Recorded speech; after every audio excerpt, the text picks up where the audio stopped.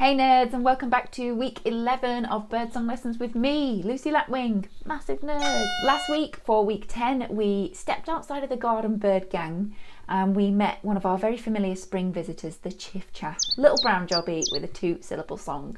This week we're climbing back into the garden, so get back over that fence, and we're going to meet one of our most familiar garden birds. It is the blue tit, the cousin of the great tit. Gorgeous little thing, tiny bird, but I've always said if they were rarer, people would lose their minds over them because they're just stunning. Vivid sky blue, head and back. They've got a little white face, they've got a gorgeous sunshine yellow belly, a bit like this one. And they've got this black stripe running through their eyes. So the way I remember it is blue tit bandit. It's like a little bandit mask. And they're really familiar garden birds. They're everywhere, they're very common. They can survive even in our city centres. And they're a very common visitor to any garden bird feeders you might have. Now, to learn the blue tit song, we're just going to take note of a couple of little features of that song. And I've also got one of two options that you can pick to remember it. It should be really quite a simple one.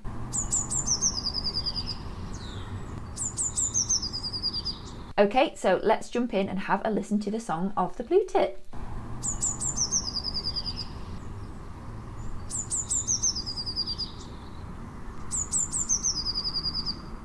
And that's it. Really quite easy and simple. Not a lot to write home about, but it's one that's quite distinct now. For me, I say it's distinct. It's one that I overlooked quite a lot when I was first learning birdsong. Perhaps because it's so high pitched, perhaps because it's not so melodic or complex, and perhaps because it's just everywhere. It sounds a little bit more like a call than a song because it's short and sweet. But once you tune into it, you'll notice it. It's really easy to pick up, and like I said, it's coming from just about every tree that you walk past. Now, first of all, if we think about the quality of that song, the features of it, like I said, it's really high pitched. So it's a very, very high note of song.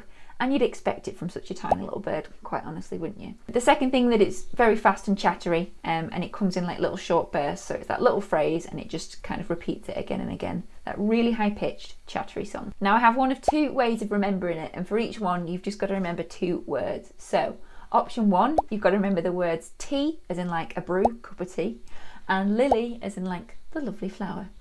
So it sounds as though the blue tit is going tea, tea, tea, lily, lily, lily, tea, tea, lily, lily, lily, lily.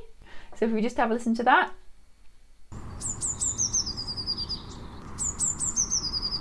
So hopefully you can get what I mean by that. The second is to remember the exact same thing, but instead of tea and lily, we're remembering the words wee and titty. So as in little, it's a little tiny member of the tit family, just a little tit, very small little bird. So again, listen to that song and it goes wee wee wee titty titty. So hopefully you can see what I mean there. And one more thing to bear in mind is that they do mix up the number of teas and the number of lilies, and the number of wees and the number of titties. So sometimes it can just be tee tee, and then it could be li li li li li, or it could be tee li li li li li li. You can mix them up, but it's a combination of teas and lilies or wees and titties, whatever you want.